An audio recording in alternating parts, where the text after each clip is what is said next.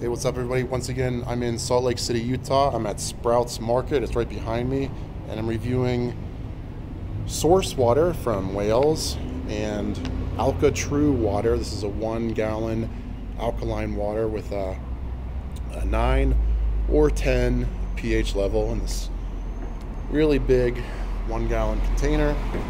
We're going to compare these two and decide which one I think tastes the best. So, the source water is from Wales. This is over 800 years old. It says since 1180. I don't think they've been bottling it that long, but I think that's when they discovered the source of the water, and so it's like just really old, and they've been drinking it for a long time. And so let's open it up and do a comparison. It's in a nice glass bottle. Looks like a bottle of vodka or something. Looks like I'm publicly drinking or something. But it's a good quality bottle, metal lid.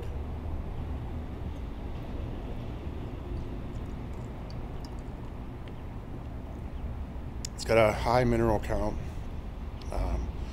I didn't read that on the bottle. I can just tell. It's got a high total dissolved solids. It's a lot of minerals. It says there's calcium, magnesium, sodium, potassium, sulfurous, bicarbonate, and it's a cool bottle. Like, it's a really simple logo. It's also got the classic, animal emblem on it.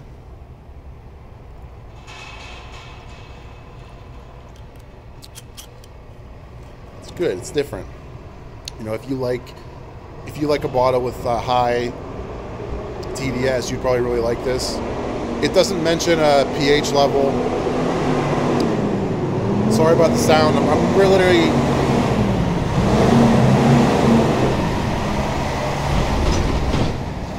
Sorry about the noise. I'm literally in their parking lot. So I'm going to pick the winner and then go in and probably buy more of it.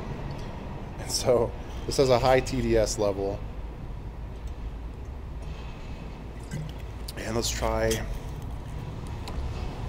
the Alka True water. This doesn't say much about it on the label, and I haven't had time to really research this much. But this reminds me a lot of the Trader Joe's 1-gallon container, because it has the handle on it.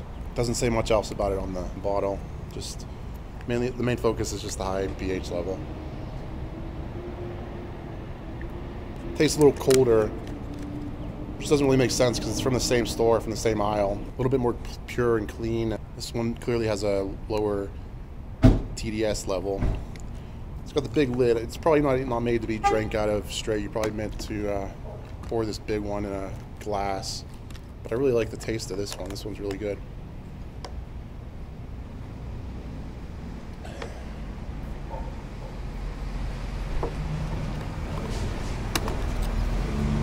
Yeah, they're trying to save you time with the Alka True and save money on the font and the ink. Instead of putting an E at the end, they misspell both words, Alka and True.